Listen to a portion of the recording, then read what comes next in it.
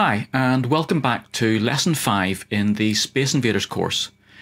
In the last lesson, we got the player ship moving left and right using the command keys.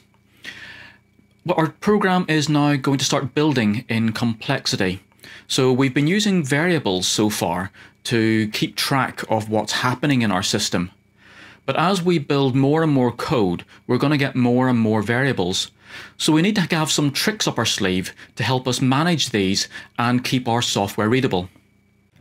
So let's start by loading in our lesson 4 code so that we have a starting point for this lesson.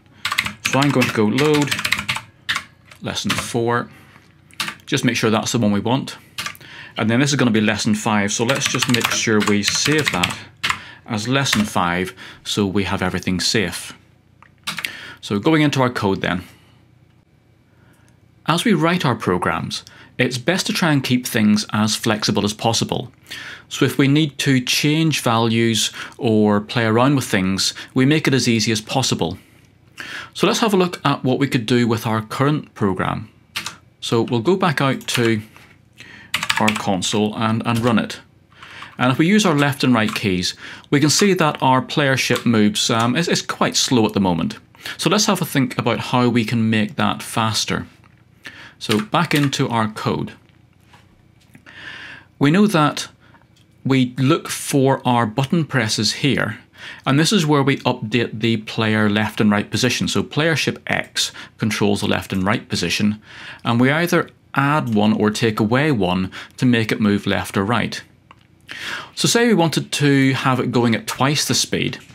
What we'd do here is we would change these values to 2. And if we now come out and run that, we should see that our player ship moves will double the speed. But having these numbers here, it actually makes it slightly awkward for us to make changes. So anytime I want to change the speed of the player ship, I have to come in, I have to remember that it's these two numbers, and I have to go and edit them. And if I was using this same speed value in quite a few different places around my code, then I'd have to go and make sure I find all of those. So what we can try and do here is we can try and make this easy for ourselves. And what we're going to do is we're going to extract a variable, which other means we're going to replace this number by a variable. So let's call it player ship speed. And we're going to set that equal to 2. So we've now got a variable which actually describes what this number 2 is. So let's put that into our code. So again, I can copy this with Control C, and I can put this down here, and I can also change this to player ship speed. So what we've now got is a variable that makes it very easy for us to change our ship speed. By using the variable in our calculations, it also means that if we change it here, then automatically everywhere else in our code that uses that value will also be updated. So let's have a look at changing that speed again. So again, we could take that value to 3 and we could run it. And it's now probably going a little bit too fast for us. So we can come back in again here and we can change that back to, let's say, 1.5. And come out here again and run that, and we now have a reasonable speed of our player ship. But hopefully you can see there that using this variable allows us then to make very quick changes to our code in a very controlled way. We don't miss any parts where we're using that value. We also have some other numbers built into our code that describe how our player ship works. So if we scroll down a bit, we have a line here which actually displays the sprite we're using for the player ship on the screen. Now at the moment we've only got one player ship and we've put it into sprite 0. But say we wanted to change that so that when we increase our level, or when we get past certain levels, our player ship changes to a more powerful ship. So if we go into our sprite editor up at the top of the screen here, say in sprite number 1, we wanted to create a different ship. So let's say that we were creating a sort of more triangular based ship. Let's just fill that in. Okay. So we now have sprite number 1 being a different ship design. If we go back into our code editor, again, we could put that in here. And if we then run that, you'll see we have a different ship displaying for our player. Go back into our code. Again, changing this number is going to be awkward, and we don't know what that number really means. We have to remember what the 1 means there. So what we could do is we could create another variable here and call it player ship sprite. And if we then come up the top of the screen, and here we have player ship sprite, and we can set that to 1. And that will then of course keep us in the red ship, or if we want we can put it back to 0, and that will keep us with the original green ship. So again, if I run that, we now have our green ship. But we now have a very easy way of swapping the sprite that we use for our player ship. We also see in our code we have a number of variables in here. Number of values in here. So we have 0 and 232 as the limits for where our player ship can move. We might decide that that needs to be something that we can change as well. So we could say up here, so player ship x max equal to 232, player ship x minimum equal to 0. So those are the 2 limit values that we have for our player ship. So again, I can highlight that and Control C to copy it. And that was the maximum value. So again, I can replace this 232 using Control V with the maximum and this one with the maximum. And then I can copy my minimum variable with Control C. And I can fit it in here. Oh, he says trying to highlight that, and in here. Okay. So at the moment everything's working the same as before, but I could decide that actually I don't want my player ship moving all the way to the screen. Maybe I'm going to put a scoreboard down one side of the screen. So I might decide that I actually wanted to stop at 50. So again, if we come back and run that, you'll see now that our ship stops part way in from the edge. But we've now got ways of controlling our program in a very understandable way. So we know that changing this value will change the player ship speed, changing this value, the sprite, and changing these values will control how far left and right our ship can move. But if we look at this list of variables, it's starting to grow quite quickly. We've already got 6 variables, and we've only just covered moving left and right.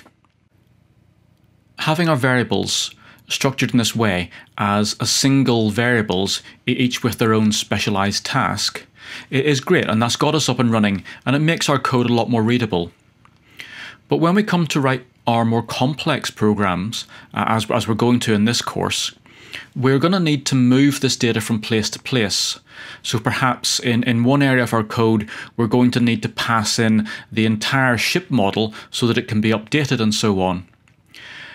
With the variables as separate values, that can be quite hard. So what we need to do is look at a way in which we can package these variables together, which makes it much more easy to handle them and then transport them from one place to another within our code. So looking at our individual variables, we now want to create a single variable that will contain all the information needed to describe our player ship. We still need all the individual values, such as the X and Y position, but we're now going to store this inside our new player ship variable.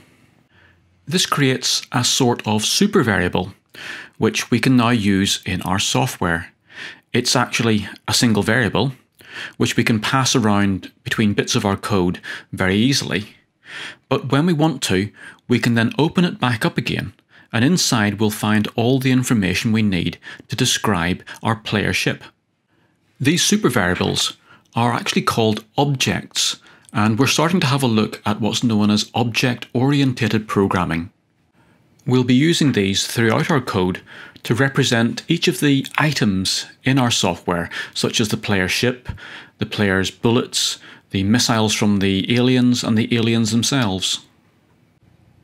So let's have a look at how we implement these objects in our TIC80 software. A lot of languages have special object-oriented programming features, but in Lua we're going to use what are known as tables to actually add our objects into the system. A table in Lua is simply a special variable which allows us to put other variables inside it. So let's create our player ship table. So we do it exactly the same as we do with any variable. So we call it player ship, and we're going to set it equal to this table. So I'm going to use what are known as curly braces, which are on the two buttons beside your P key, the little curly brackets. And using those, that now creates a table. So if I go in between the brackets and give myself a few spare lines, what I can now do is in this area here, is I can start adding some other variables. So again, we're inside the player ship table. So again, by convention, I tab in by 1 so we can see the structure. So let's create our position variables. So we're already in the player ship. So I can say this is going to be the X position, and we can set that to our same initial value of 120. We then need to add a comma before we can start putting in our other variables. So we need a Y position, and we're going to start that off at 128. We also need to have our sprite number. So sprite number, and we can set that equal to 0. And then we have our minimum X position, which we're going to set to 0, and our maximum X position, which we're going to set to 232. And of course, not forgetting our speed variable, which we're going to set equal to 1. So we've now got all the same information. So all of these variables up the top here, which were all single variables, are now held within our main player ship variable. But if we have a look at our player ship, we've got this idea of creating objects. So in fact, we're collecting together values that really should be living together. And if we look at our player ship, if I split it up a bit like this, we have our X and Y position. That actually represents the position of our ship on the screen. So ideally, these two values should go together as well. And why don't we do that? Let's create a position object inside of our main player ship object. So again, we do it exactly the same way. So we create it as a table. And inside our table, we create our X and our Y. And we can then remove these ones, but we do have to remember to put a comma after our table, because in effect this block here is creating one variable, and we need to separate it from, we need to use a comma to separate it then from the other variables. So if I take out these ones at the top here as well, and let's clean up our code a wee bit. So we now have, oh, and don't forget that we're doing lesson 5 here. So we now have our new player ship object, which is equal to this table, which contains another object, which is a table containing our X and Y position. But again, we're taking it as a single position object. And we then have some separate values which represent which sprite we're using, the maximum and minimum left and right positions, and the speed at which our ship moves. So we've just been reworking our variables. And actually this process of going through and rewriting a block of our code, not so that it changes what it does, but that it changes how we've structured our code, that this is called refactoring. But we've now taken out those individual variables. So if we scroll down a bit, all of these bits here where we're referencing variables, this isn't going to work. And if I try and run my program at the moment, I will get an error coming up. So let's go back into our code. So really we need to replace these old variable names with our new object variables. So the way in which we reference these is we're going to need to get access to this X variable. So this is in the playership variable, or the playership object, but then inside the position object inside of that, and then our X. And we really just do it as if it were like a little bit of a tree. So we say, we take our playership object, we want to go inside that, so we use the full stop or the dot. This is called dot notation. We want to then access the position object, but we also want to go inside that, so we use a dot, and we want to access the X value. So that's how we now reference this new X position variable. So let's copy that, and we know that it needs to go in there as well, and we paste it in. Now if you look at this line, it's becoming very long. So what we need to do is come down here, and we can actually take a new line partway through that, and again we indent it. So we're saying here that our playership.position.x is equal to our playership.position.x minus, and then in here we will need to do our playership.speed. And that then gives us our new line for this bit of code, but using now our object notation. Okay, so we've used our, if I scroll up here, so remember, we do playership to access the first bit, the first outer object. We then use the dot, which says look inside that object, and then we find our position object, which is here, and then we say look inside the position object, and we find then our X value, and that's an actual value that we can use. So playership.positionX equal to playership.positionX minus playership.speed. And again, playership.speed, it's the playership object, then looking inside that to find the speed variable. So let's update the rest of our stuff as well. So this playership.x, if I copy that again, so anywhere where I see playership.x, that needs to become a playership.position.x. And again, I can take a new line there and tab it in. And then over here, we have our playership.speed. So again, if I just do .speed, we have again our playership.x here, so that becomes playership.position.x is less than playership, and we've got at the moment our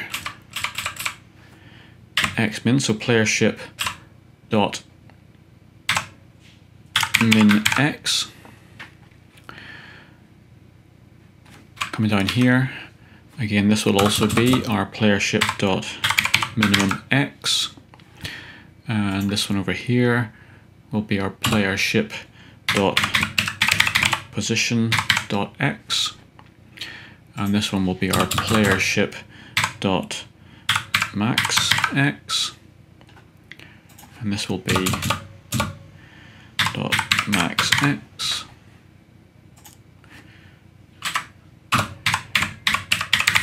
position.x, and over here playership.position.x,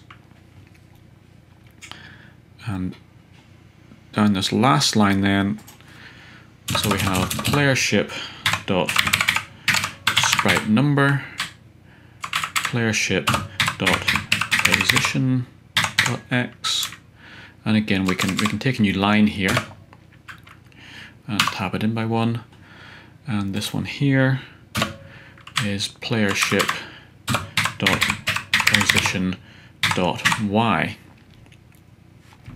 So that should cover everything in that. So say you have a look through yours as well and make sure that anywhere where you see one of the old variable names, we've now replaced it with our new object notation. So let's go out and see if we've got everything on that. So if I run that, we now have our ship and it's doing exactly the same as it was before, but we've now got it using our object variables rather than these individual variables. So back into our code.